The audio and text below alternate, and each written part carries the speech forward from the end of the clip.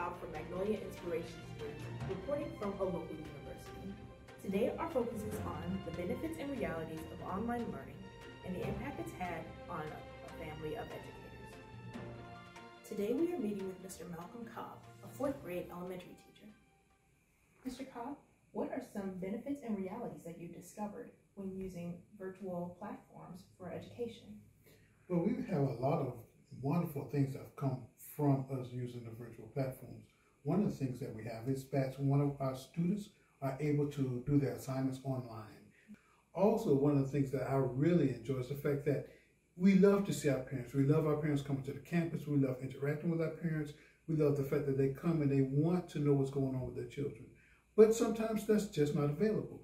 So we have the platform that we are able to use to actually meet with parents, talk with them about the progress with their children, and next steps to move their children forward.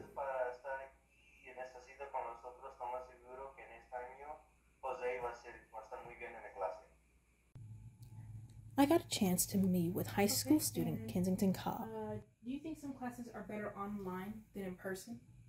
I think that certain classes that can be done online and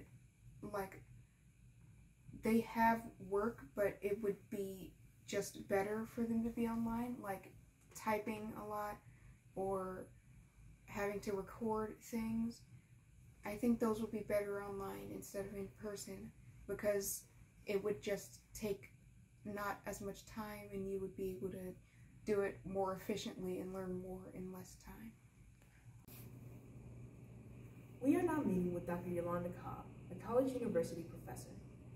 Dr. Cobb, do you prefer online or face-to-face classes?